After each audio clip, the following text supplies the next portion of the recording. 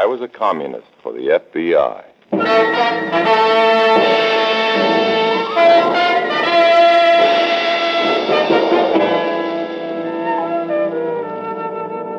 Starring Dana Andrews in an exciting tale of danger and espionage. I was a communist for the FBI.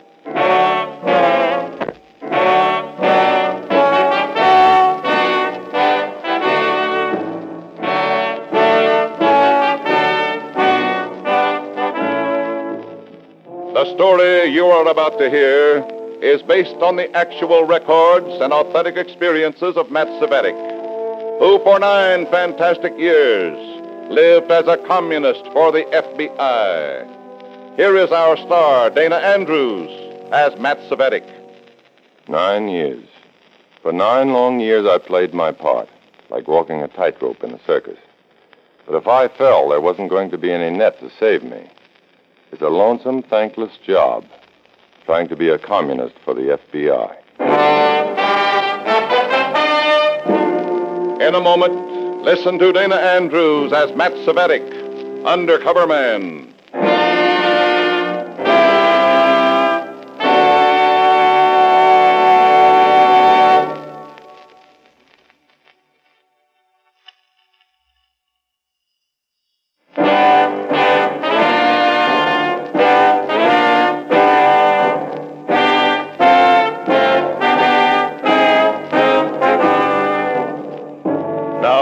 Here is Dana Andrews as Matt Cvetic, Undercover Man. This story from the confidential file is marked The Red Record.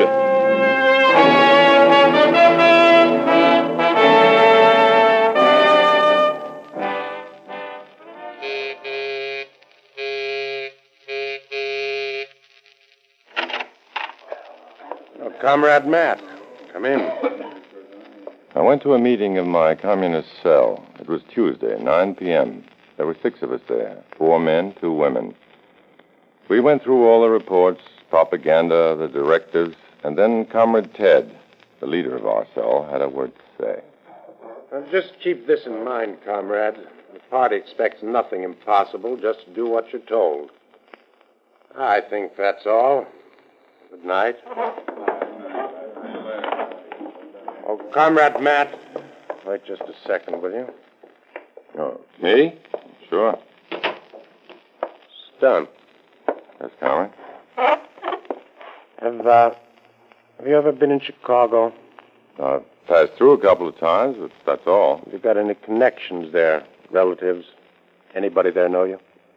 Not that I know of. Okay. You know, comrade, you're a pretty good-looking guy, and that isn't going to do any harm on the job we've got for you. What job? Well, the Central Committee decided, from what I told them about you, that you're the comrade to handle this foul-up. I don't understand. You don't have to understand. All you have to do is obey orders. Okay, what are my orders? Pack a bag full of clothes and be at the information desk at the Union Station at 1 a.m., 4 hours from now. Where am I going? Don't worry about it. Then, how long will I be gone? Who knows, comrade?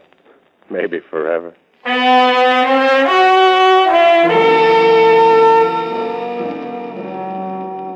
Comrade Ted gave me some money for expenses, and then we walked out to the street together. At the corner, we parted. Well, see you again, comrade.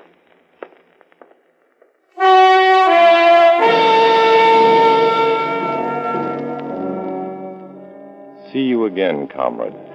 That's something that drives you crazy when you're supposed to be a communist and you're working for the FBI. See you again, comrade, they say. They'll see you again. That's one thing you can be sure of. I walked across town to the place where I lived and went up to my room.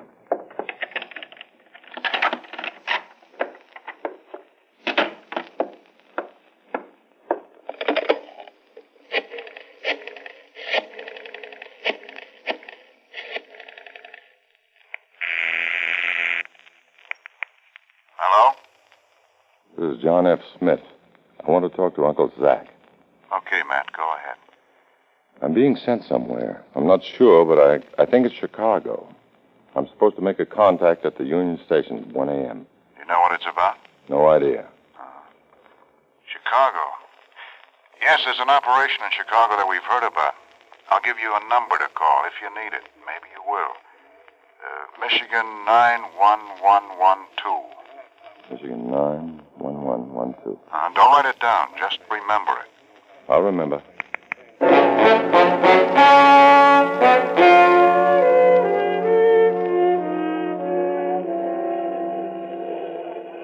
At 1 o'clock, I was waiting at the information desk in the Union Station. Track 3 for Cincinnati, Columbus, Cleveland, Toledo. Hello, comrade. Oh, Comrade Ted. Here's your ticket and your reservation. The train's due now, so get going. Where am I going? Chicago. You'll be met at the station. Come on.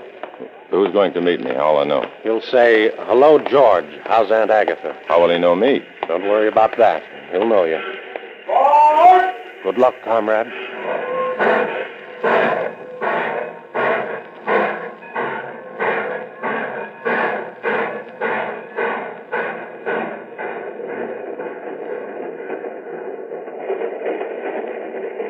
I stared out of the window at the lights flashing by in the night.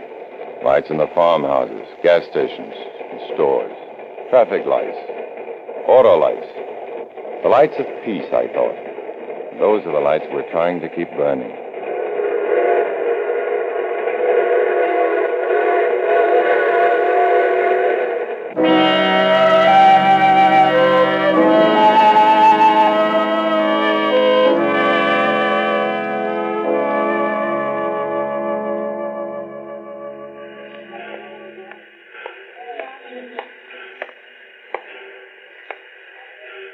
Hello, George.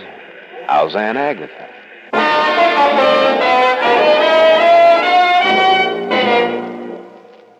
Mike was the man's name. Comrade Mike. He took me to his room in a boarding house. He took off his shoes and lit a pipe. He settled down in a chair with broken springs. Then he looked at me as if I were something in an aquarium behind glass. Interested, but unsympathetic. At his side, there was a record player, and he switched it on. You don't mind a little music, comrade? Just in case somebody on the other side of the wall might be interested in our conversation. Comrade Mike. Just Mike will do. Oh, Mike, then.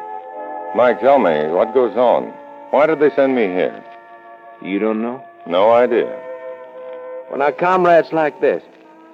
There was this man named Jay, see, Comrade Jay, sort of theatrical producer and pretty high in the party.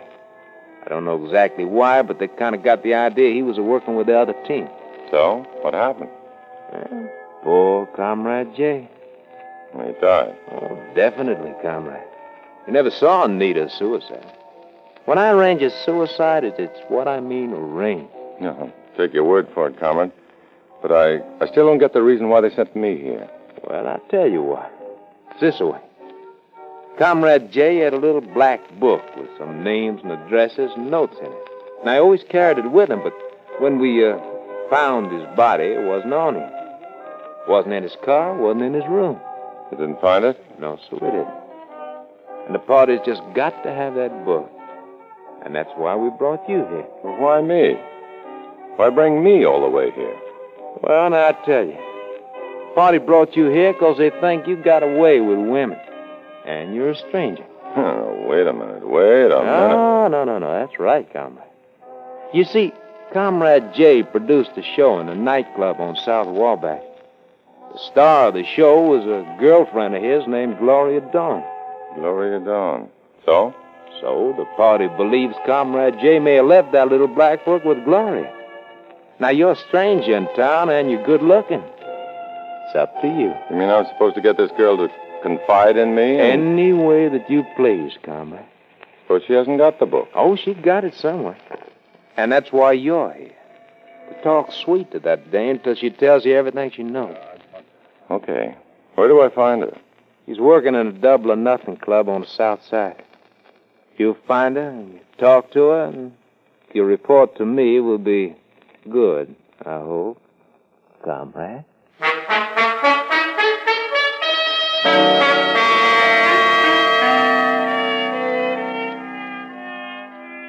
Yeah, I'd find Gloria Dawn. And my report would be good. It would have to be.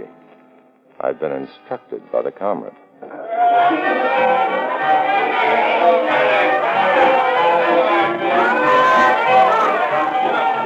The Double or Nothing Club was loud and strictly not for children under the age of 35. And now we take great pride in presenting the star of our show, Miss Gloria Dawn. Here she is. Let's give her a great big hand. Hello, everybody. Hello. Now, let's go. It was just about what I expected, and I was not really surprised when I caught a glimpse of Comrade Mike in a far corner. I expected to be followed because the comrades just don't trust each other out of sight. After several hundred years, the floor show was over. Comrade Mike was still somewhere behind me, and in front of me was anything from simple, flirtatious nonsense to sudden death. Poor Comrade J.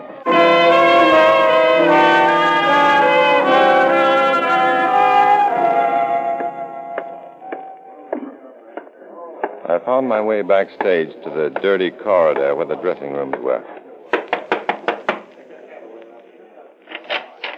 Yeah? Miss Dawn, Yeah? remember me? No. That's Svedic. I never saw you before, mister. May I come in? Lose yourself, chum. All right, I just wanted to talk to you about Jay. Jay, what about him? Do you think he killed himself? Well, I... Come in. Sit down while I take off this makeup. What'd you say your name was? That's Svedic. Oh, yeah. Mind if I ask? Are you a cop? No, certainly not. Why? And why are you asking me about Jay? Well, he was a friend of mine. I heard he was a friend of yours, that's all. You were a friend of his. How long did you know him? Oh, it's been years. I guess I first knew him right here in Chicago. He was a stinker. Sure. A real stinker. Of course he was, from the day he was born. Well, why'd you come back here to talk to me about Jay? Just an excuse to meet you. Why? Because you're beautiful. At least I thought you were beautiful out there, but now that I see you closer, without your makeup, you're even more beautiful. Okay, honey. Wait for me outside.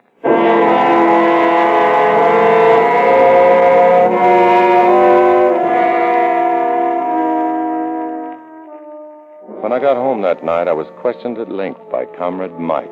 What had I said to Gloria? What had she said to me? Where did we go when we left the nightclub?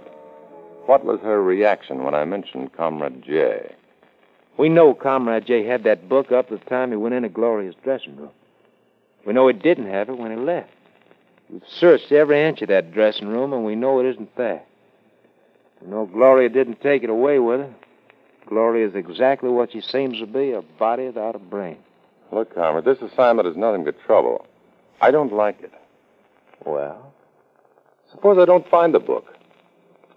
suppose you were dead, Comrade.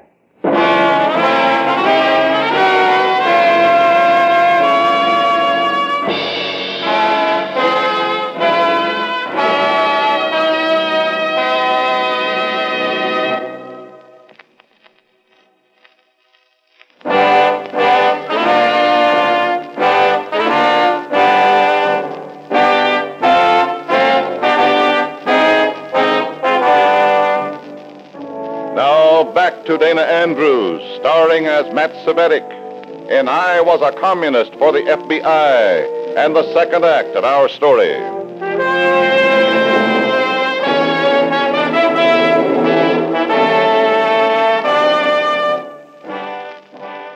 Just pretending to be a loyal member of the Communist Party was hard enough. But having to be a detective for the party was a little harder. A couple of days went by. Gloria and I were together day and night. I tried to get her to talk about Jay. She wanted to talk about herself. But on the third night, after the show in her dressing room... Close your eyes, honey. Roger, eyes closed. Say, Gloria, why don't you think Jay killed himself? Did I ever say that? Believe it, don't you? Oh, Oh, I don't know. Only I think he knew he was going to be knocked off that night. He came in here when I was dressing like now. He had a little portable radio with him. He put it down on the table there and said, "This is for you, babe. If I never come back, this radio will play." He didn't come back, and the thing wouldn't play. If I never come back, this radio will play. Yeah, that's what he said. Did you tell anybody about that? Tell who? The cops? I wouldn't tell them the time of day. What happened to the radio, Gloria? What did I do with the thing? This dressing room is so cluttered up. I guess I left it in the property room with all the costumes and junk. Do you think it's still there? What difference does it make? Oh, I thought I might be able to fix it for you. I know a little about radios. Yeah? Well, maybe it's still there. Come on.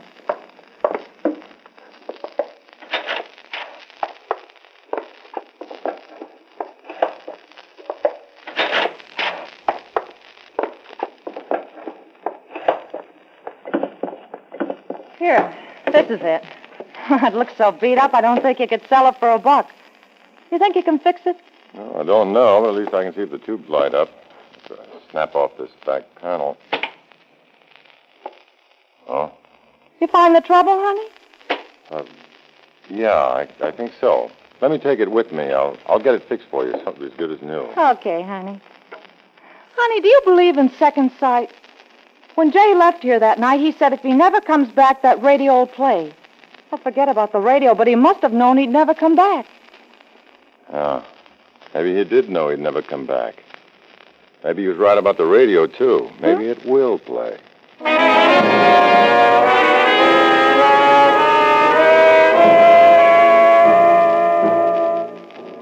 I took Gloria home to her apartment, and when I finally got away, I had the radio tucked under my arm. I'll see you again, won't I? I'll bring the radio back to you tomorrow, baby. Maybe tonight. Okay, honey. Take care. Don't worry about that, sweetheart. I'll take care. For sure.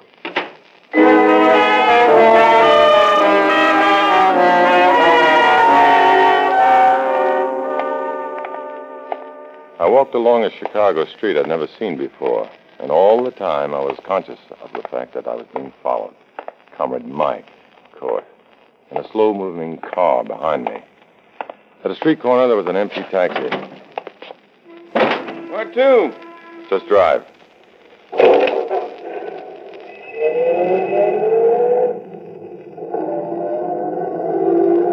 What's the trouble, Bud? Trouble?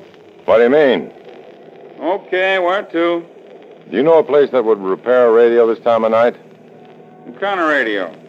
Portable. Yeah, maybe I do. It's a garage where I know a guy. You want me to take you there? That's exactly where I want you to take me.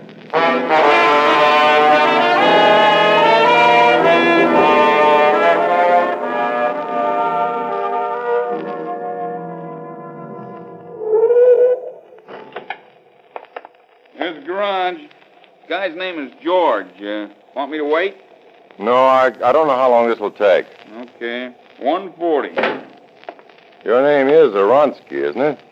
What if it is? A.J. Aronsky, license M12659. Look, pal, if you got a beat... Keep your hair on, Aronsky. I was just reading your card. I'm one of those people who remembers everything. $1.40. Here you are. Thanks. Oh. Thanks, pal. Don't give it a thought.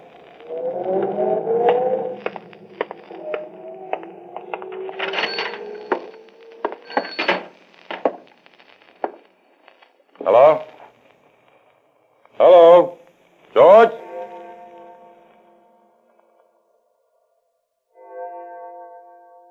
The clock strikes 2 o'clock, and it's 10 minutes wrong. I was at a small fix-it shop in the front of a garage. George was nowhere, but Comrade Mike's not far behind. Not far. Close. Hello, comrade. What's the idea of following me, Comrade? Just routine, comrade. You got your orders, I got mine. So they don't trust me here. Who trusts anybody anywhere? Let's have a look at that radio, comrade. Okay. Why? Because you got it in that dam. Give it to me. Now, wait a minute. Wasn't it the idea I was supposed to make friends with that girl? Well, so? So she loves music. She wants me to get a radio fixed tonight. Am I doing wrong, comrade? Look, we trust you. We trust everybody. We trusted Comrade J. Let's look at that radio. Why, comrade? Because maybe there's a little black book inside it. Give it here. All right, comrade. Here. It's a cute little job, isn't it? Don't suppose it weighs 5 pounds. Now, what do you think is inside it? I don't know, comrade. You don't know, huh? Nothing. Nothing, comrade? And why'd you bring it here? I told you, to get it fixed. She wants me to get a radio repaired. Maybe she's crazy wanting to get it done this time of night. But would the party want me to refuse? Okay, comrade. It might be a good thing for you to find that book. Here comes a guy. I'll be outside, but don't you worry, comrade. You won't be alone.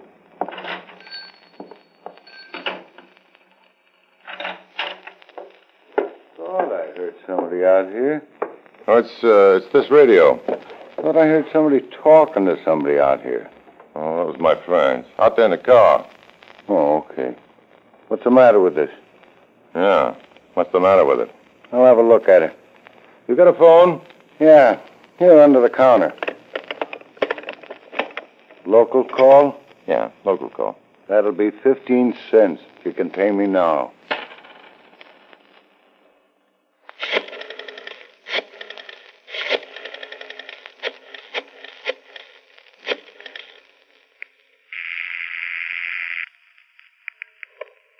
Yes.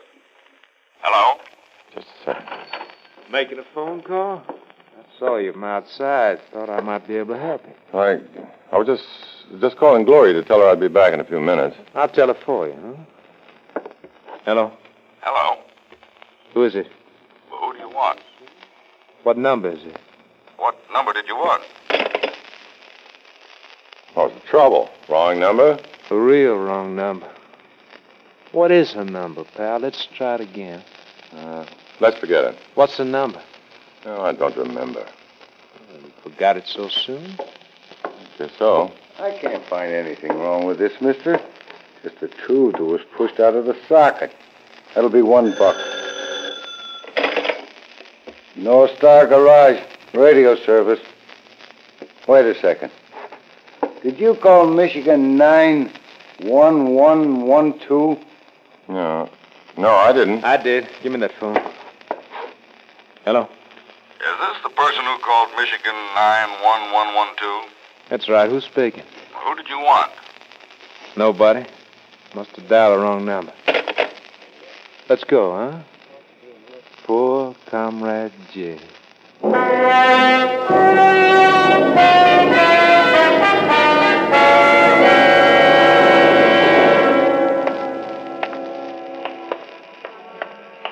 Doing a job for the FBI. A communist for the FBI. Maybe you ought to feel noble and brave about it. But right now, you're walking along a dark, deserted street with Comrade Mike, 1 pace behind you. The bulge in his pocket is either a 38 or a 45. At Gloria's place, Mike shoved his gun in my back. Now, you look. When we go through the lobby, let's not make any mistakes. Huh, comrade? No mistakes. All right, move. Now, wait a second. Why do you want to see her? No, either you're a fool or you think I'm a fool.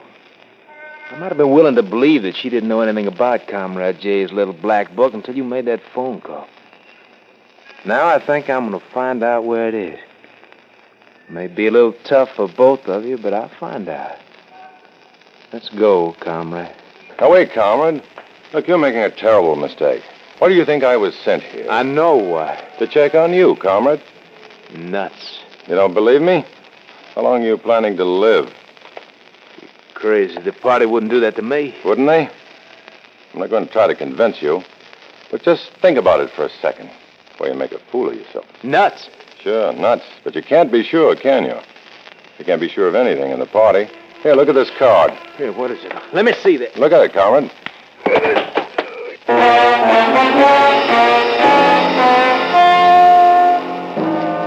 The card was nothing but my driver's license, but he took it and stared at it in the dark, and that's all the break I needed. I hit him just right, and he was out like a light, the gun still in his hand.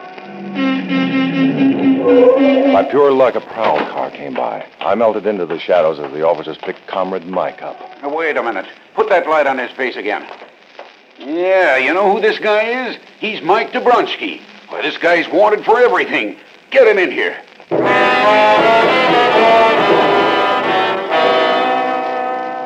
Only a few minutes later, I made my report to the Chicago office of the FBI. Yes? Yes, go on, Svettik. It's a taxi. Illinois 4X1297. Driver A.J. Aronsky. License M12659. You'll find the book that was hidden in the portable radio behind the back seat of the taxi. I think it's important. Anyhow, the commies thought it was important enough to justify killing.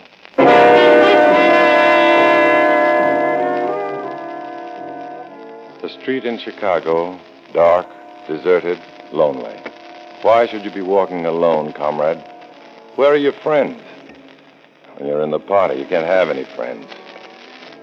Where are you going, comrade? What's at the end of the road? You walk in the night and you wonder, what is at the end of the road? But I know. How well I know. I'm a communist for the FBI. I walk alone.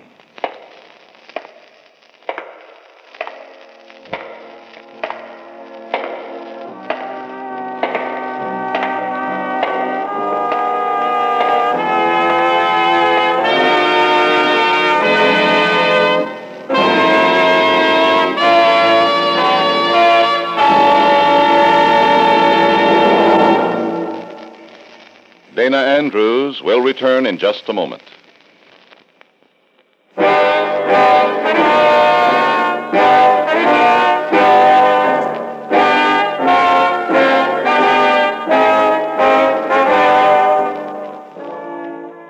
This is Dana Andrews with a word about the story you just heard.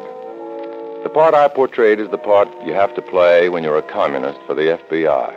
And it's worth it, a million times over. Because at the end of the road is freedom. In this story, as in all others, names, dates, and places are fictitious to protect innocent persons. Many of these stories are based on incidents in the life of Matt Cvetic, who worked undercover for the FBI. Next week, another fantastic adventure. Join us, won't you?